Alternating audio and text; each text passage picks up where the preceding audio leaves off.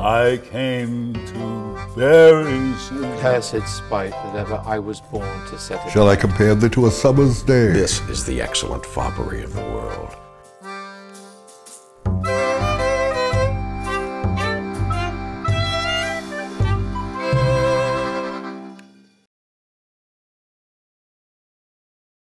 But who had seen the Moblid Queen run barefoot up and down, threatening the flames with bison rheum, a clout upon that head where late the diadem stood, and for a robe about those lank and all-o'er-teemid loins, a blanket in the alarm of fear caught up? Who this had seen, with tongue in venom steeped 'gainst fortune's state, would treason have pronounced.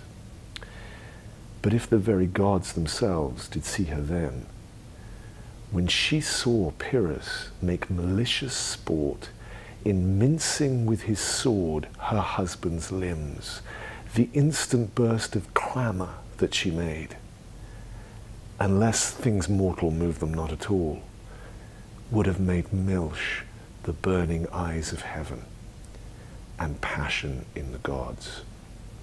Firstly, it's about compassion. The speech itself is about compassion, and then the player king weeps and changes his color, and it becomes about his compassion for an imaginary story.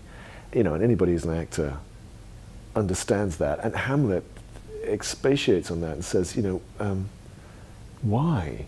Why should he care so much, and contrasts it with his inability to catalytically feel something that will enable him to act about his own situation.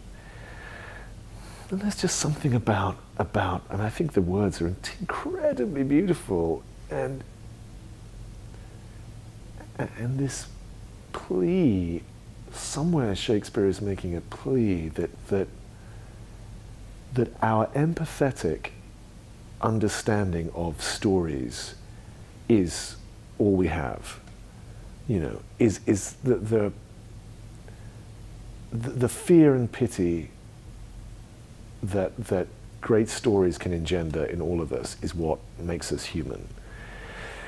And I find that, you know, as a representative of the same profession, I find that so extraordinary, and that an actor turned playwright understood that, put it into a play, made it a part of the plot, and gave the sweet guy such beautiful things to say, and saying them like he really means it, means a lot to me.